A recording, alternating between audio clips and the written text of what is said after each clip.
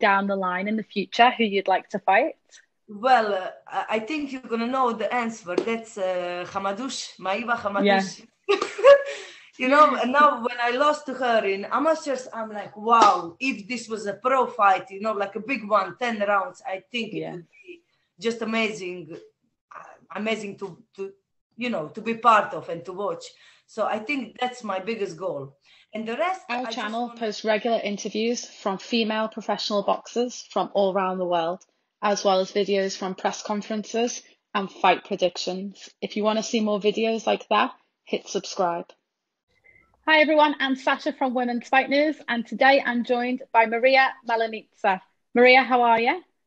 Hi everyone. Hi Sasha. Thank you for having me. I'm really good. Good, good. What have you been training today? Yeah, I had a client this morning because I also train people, and then I had a Mhm. session with my coach, like Yeah. hour and a half, and that's it for today. Just easy. Sounds it. So are you a PT as well then? Yeah, I do PTs and boxing classes, but just a bit, not too much, because it takes a lot of energy, of course. So I do it just a bit. Yeah. I Yeah. suppose the benefit is you can be flexible as well, can't you, with your work and fit it around your training?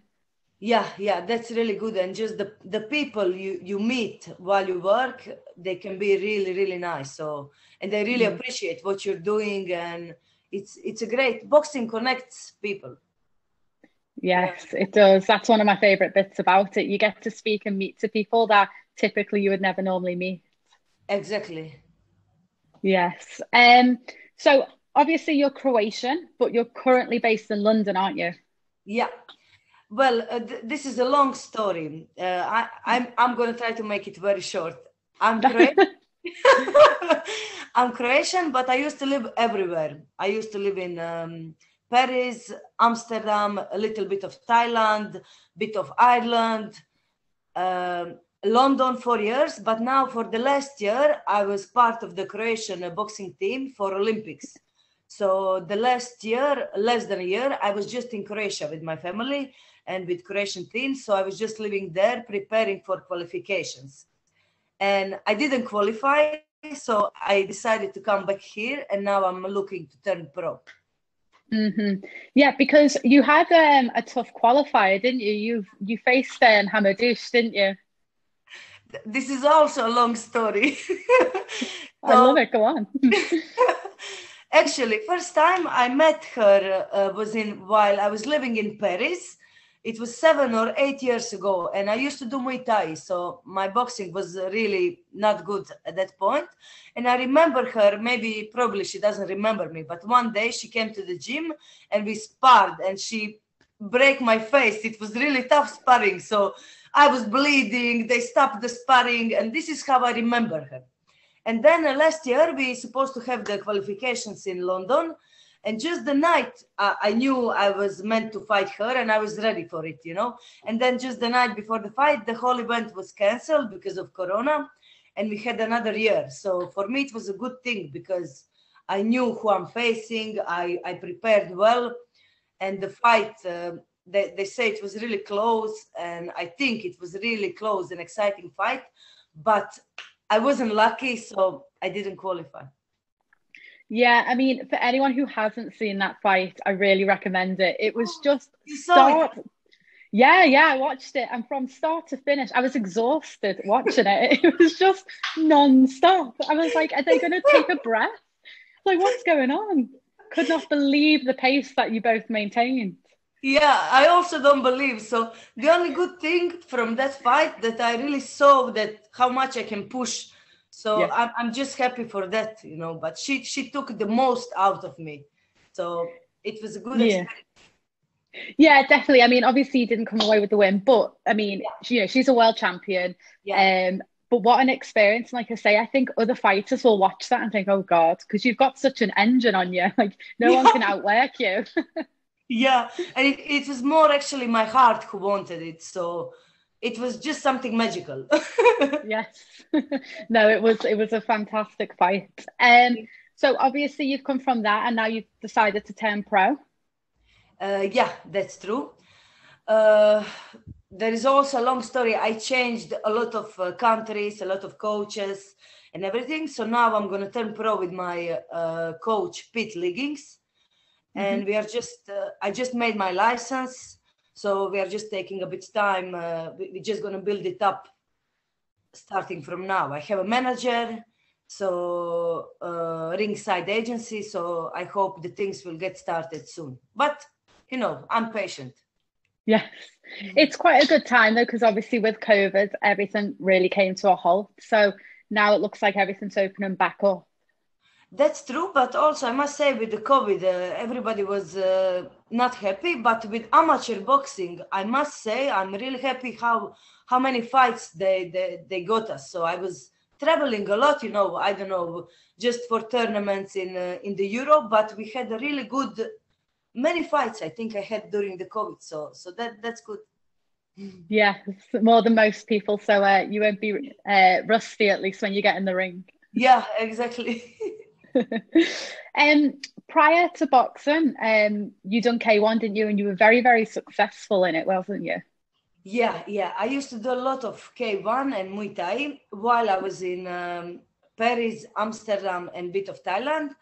I won few belts there, and I had like probably around 30 professional fights, and I really traveled the world with all these fights, and it was a really amazing experience.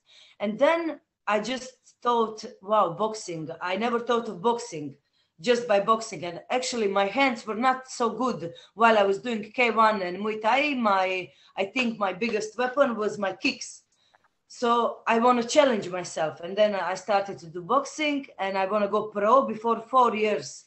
But I'm happy I didn't, because I would probably, I wasn't good as I'm now, you know, because with amateurs, you just get that experience. And sorry, I got lost now. I don't know what I was. No, that's brilliant. And so with the K1, I mean, you said you won titles as well, didn't you? What level did you end up getting to? Well, I was the best of my, how do you say it, of my career in Amsterdam. Yeah. I won those four belts. Two of them are world champion, and one is European, one is European Muay Thai. And I won also kickboxing full contact European championship. And so what was the question? No, that's what I wanted to know. That's brilliant because Yeah. And around 30 fights, I would say, professional level. It was A-class fights, you know, without, obviously, without protection, and you just travel and fight on different galas. Yeah, because that experience as well is going to fit in perfect, obviously, with boxing. You've got that experience of obviously traveling as well and being, you know, in that big environment where you're winning titles and, you know, fighting under pressure as well. Yes, you're right. From that point, I think this experience helped me, and it's gonna help me with boxing, because I really like that part of being in a gala, excitement, people, lights. I really enjoy that, and I miss that with amateur boxing. But also, I think kickboxing and boxing are totally different. And I think it would be even better for me if I just started from the beginning with boxing, you know, because in kickboxing is a bit different with the stance, and just everything is so different. So from one point, maybe it would be better just to start with boxing, but then from the other hand, it is how it is. So I think just this part is gonna be advantage for me. Yeah, definitely. Like you say, the mental side of it, obviously will help. And so what was the decision for you turning over to boxing? Well, I still don't know the answer, because I'm thinking when people ask me, and I'm like, I don't know. It's like you have a best friend and you end up getting drunk and you end up together and you just know that's it. I think I needed a change in general in my life, you know, and I just chose boxing, and then I saw how hard it is, and that made me curious about how far I can go. And I even did a bit of MMA. but that didn't Okay. work out very well. I mean, it was good. I won one fight, but I lost two because you really need to put so much time into the jiu-jitsu and wrestling and judo. And for me, I just wanted to experience that. So, Hmm. yeah. Yeah. I mean, there's so many different disciplines in MMA, isn't there, that it takes so long, doesn't it, to master each one?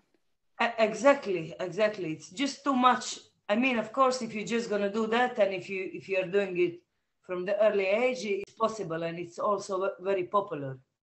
Hmm. But I have a friend in Thailand. This is she's doing Letvei. She's a world champion in Letvei. It's like you have just the reps, and you're doing elbows. It's like Muay Thai, but you can do headbutts also. No. She's really amazing. This woman. I used to live and train with her, so that's another level. Wow. Yeah, I mean, I love combat sports, but when you bring in headbutts, I'm like, Yeah, oh, don't know. it's a bit too much. Yeah. Um, with your boxing, I mean, you've been sparring some, I mean, amazing fighters, haven't you? So you've had like Tasha Jonas, Ellie Scotney, I think Lisa Whiteside as well. Yeah, Ramlali. Ramla Ali, yes. Yeah.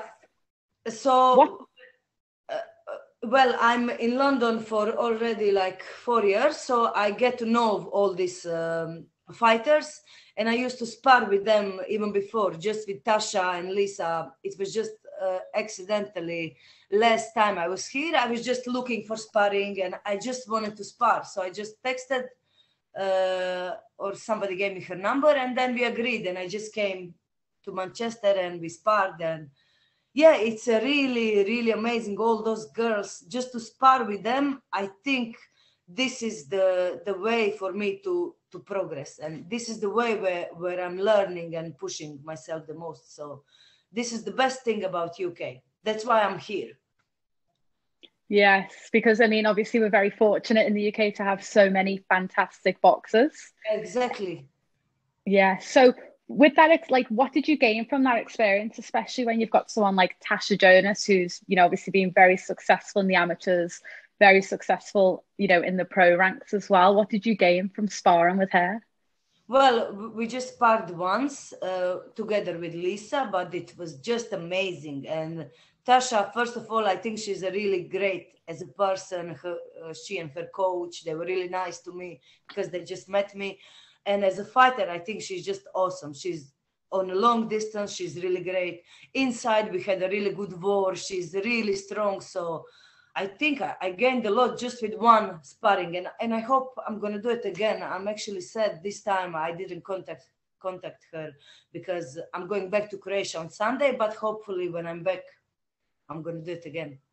Yes, brilliant. So you mentioned that you've like traveled a lot and lived in a lot of different places by the sounds of it, and they're all like the capital cities as well. What's happened along them lines? Have you moved for like a challenge, or what are the reasons behind going to each place? Well, I think it's something inside me that makes me wanna see things, and also is a challenge because I like to be thrown in unknown, so I need to find my way. It's just making me tough through boxing. Of course, I have boxing because I think if there was not boxing or kickboxing, maybe I wouldn't even have done it. But like Hmm. this, I use boxing as, let's say, excuse just to learn from different people, and then on that way I'm meeting people. I'm just growing as a person. So, for example, I stayed in Paris for some time and did Muay Thai, but now looking back, it was really hard for me, and I'm just thinking how I managed to do it. For example, now I would never do it again because it's not necessary. And then Hmm. when I saw that I don't like it anymore, I just Google, okay, what will I do? Where will I go? Then I'm like, oh, Amsterdam, that's close. I buy a ticket and I go there. And then I find my way, where you go to the gym, ask around, and from day to day. Yeah. Yes, I love that though. I Yeah. really love that. That's such a fun way to live as well, isn't it? Where you're not tied down to the one place. That's true. And you know, they say, when you're gonna settle down? I say, yeah, I'm gonna settle down, but now it's the time, because later it's too late. Yeah. No, definitely. Why settle down now? You know, Yeah. obviously all these amazing experiences and traveling to these different places. Like, why would you not do that? Yeah, you know, it can be hard, but it's totally worth it at the end. Yeah, And you exactly. know, what's the worst thing? You can always just go back home, or you know. Yeah. Yeah, exactly. There's not much risk really. It's like you say, you Yeah. can just go home and then that's fine. You've tried. Yeah. No, that's brilliant. Do you have any fights coming up this year? Um, we Hopefully. were waiting. We were waiting for worlds in amateurs boxing, but now I hear that they're gonna be postponed for the next year. So this was the plan, but now I'm really hoping pro game is gonna start to roll. So I really hope by the in the next month or 2 months, my manager, he asked me, so when are you ready? If I find your fight, I said tomorrow. Just give me some. So I'm staying ready, patient, but I really hope and I have a feeling something will come up soon. Yes, Yeah. I'll keep my fingers crossed for you as well. Thank you. Because there are a lot more shows coming on as well. There are a lot more pro shows, and obviously crowds are allowed back, so that helps. That opens more doors as well. Definitely. That's amazing to hear. Yeah. What weight do you fight at? Well, as an amateur, I'm a lightweight, 60 Hmm. kilos. Now with amateurs, they also added some weights, which is really good thing. So it's 60, 63, 66, and so on. But in pros, I think I'm gonna be 59. That's a super featherweight, right? Yeah, But I'm ready to move in between. yeah. And super featherweight, I mean, that's my favorite division at the Really? minute. Yeah, it's just got so many amazing fighters, and there's so Yeah. many from, yeah, and there's just so many big fights to be made in that division. Do you have you got your eyes on anyone like down the line in the future who you'd like to fight? Well, I think you're gonna know the answer. That's Hamadouche, Maiva Yeah. Hamadouche.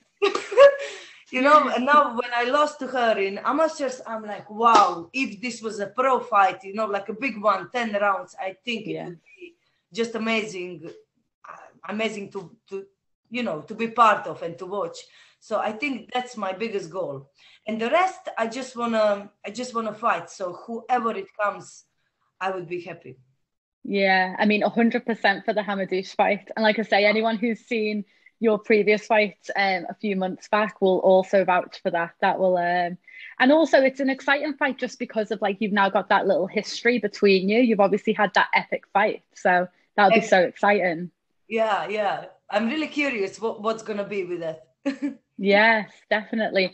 And you know, this like I say, the super featherweight's got so many fights, and so I suppose that's the benefit of being in a division like that. You're not short of fighters, so you know, hopefully, once you get the ball rolling, there'll be Yeah, lots of opportunities for you as well. yeah, I really hope so. Yes.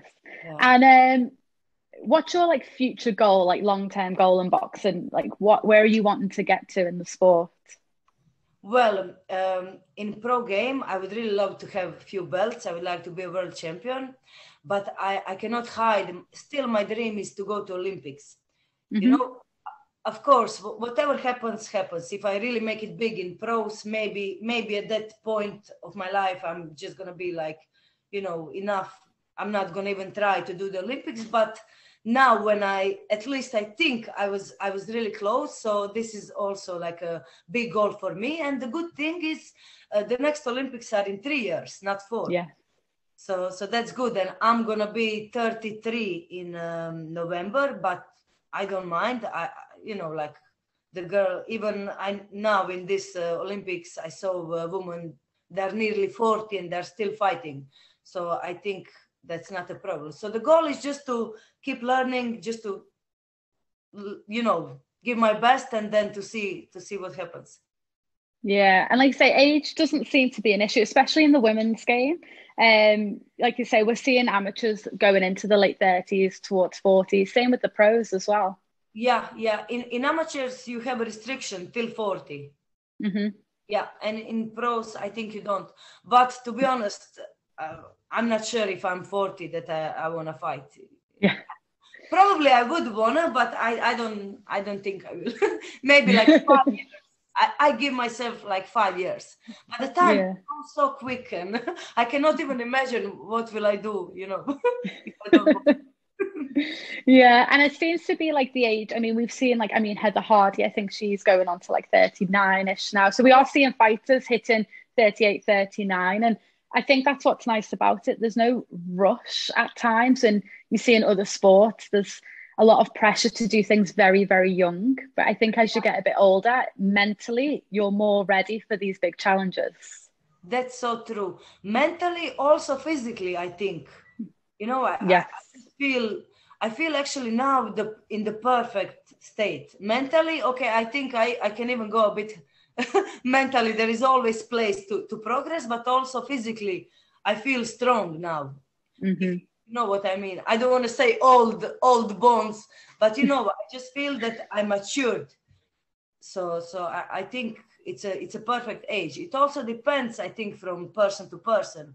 For example, I developed very very late when I was kid. I think I was 15 when I just started to becoming a woman. So Yes. yeah.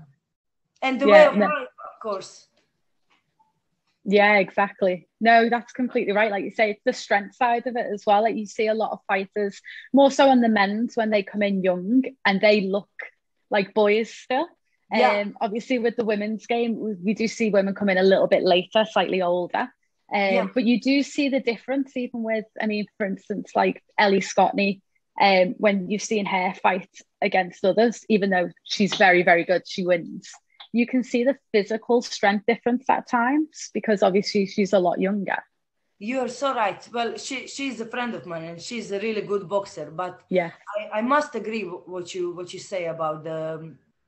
And also, this is what I said to Tasha.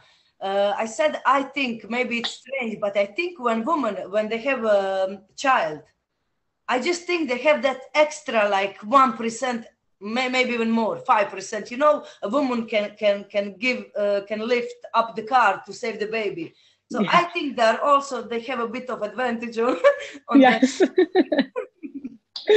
I've heard people like other athletes say that before. Like once you've had a baby, like you can Really, do anything and your strength just increases because once you can do that, you can do anything. maybe I should invest in my career and get a baby. Maybe that's what everyone needs to do. Maybe that's the hidden secret.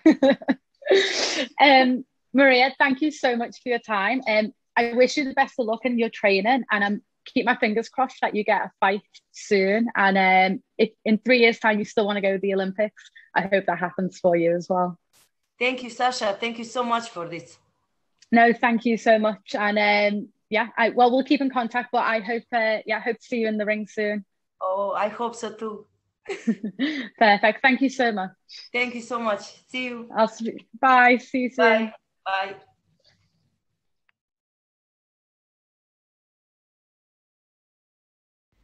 Thanks for watching. If you like this video, make sure you give it a thumbs up and don't forget to subscribe to the channel, ready for new content dropping all the time. Also, give Women's Fight News a follow on Twitter and on Instagram.